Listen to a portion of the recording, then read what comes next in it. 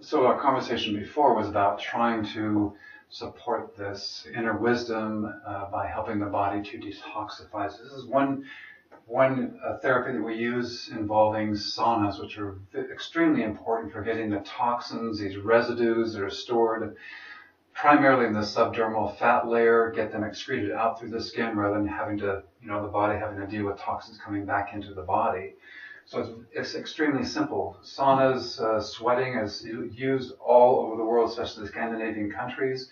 So that's what we do. We put people in the cabinet, close them up, set the temperature for them. They start sweating, getting toxins that come out.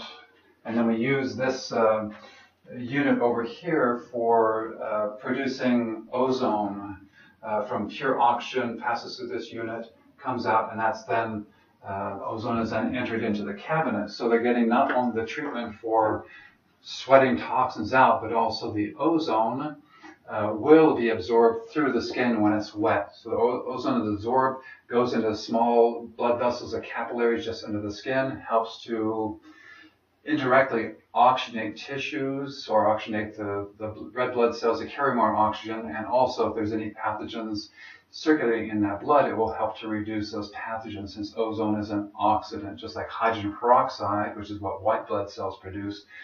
Ozone has a similar effect of reducing pathogens. So it's a really simple but elegant and effective way to help purify toxins from the body and to support this innate wisdom, which will start to come to more of the surface with vitality and health once these toxins are removed from the body. Very, very simple, very effective therapy.